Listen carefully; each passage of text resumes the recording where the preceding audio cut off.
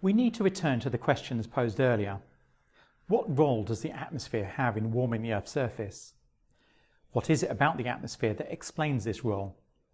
What is the underlying process? And who discovered this underlying process? The Irish physicist John Tyndall is commonly credited with explaining the greenhouse effect, which underpins the science of climate change. Starting in 1859, Tyndall published a series of studies on the way a number of gases, including carbon dioxide, absorbed radiation. This was an area of investigation that, in his words, was a perfectly unexplored field of inquiry. To measure the absorption of radiation by various gases, he had to build his own equipment, in particular, the ratio spectrophotometer. With this instrument, he quickly realised the importance of water vapour in the absorption of terrestrial radiation. In 1861, Tyndall wrote, "Remove for a single summer night the aqueous vapour from the air which overspreads this country, and you would assuredly destroy every plant capable of being destroyed by freezing temperature. The warmth of our fields and gardens would pour itself unrequited into space, and the sun would rise upon an island held fast in the iron grip of frost." The importance of other gaseous species and the relative effectiveness of each in absorbing infrared radiation was reported in a paper published in 1862.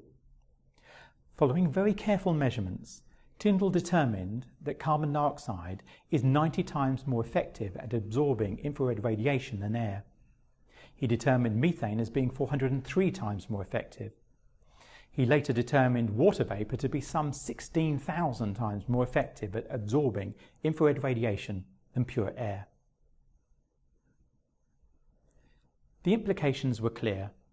In 1862, Tyndall wrote, "As a dam built across a river causes a local deepening of the stream, so our atmosphere, thrown as a barrier across the terrestrial rays, produces a local heightening of the temperature of the Earth's surface." This describes the key to climate change. Tyndall had discovered in his laboratory that certain gases, including water vapour and carbon dioxide, are opaque to radiant heat.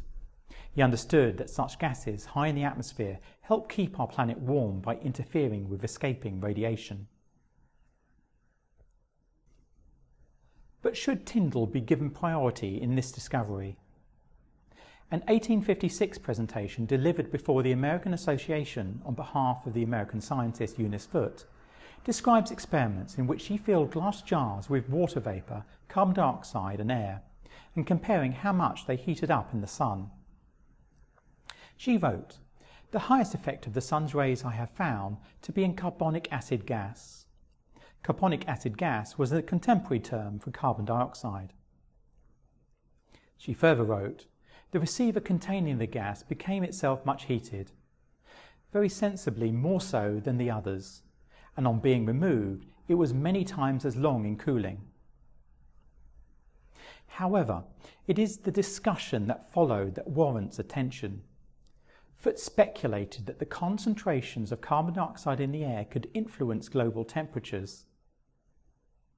An atmosphere of that gas would give to our Earth a high temperature, and if, as some suppose, at one period of its history the air had mixed with it a larger proportion than at present, an increased temperature from its own action as well as from increased weight must have necessarily resulted. Eunice Foote identified carbon dioxide as a greenhouse gas a few years before Tyndall, and also noted its importance in controlling the Earth's surface temperature. Foote's contribution to the science of climate change needs to be more widely acknowledged, given how marginalised female scientists are in the history of science. So with the work of Eunice Foote and John Tyndall, we now have the underlying process that explains the greenhouse effect. The greenhouse effect is due to the absorption of terrestrial infrared radiation by gases in the atmosphere, primarily water vapour and carbon dioxide. Thanks for listening.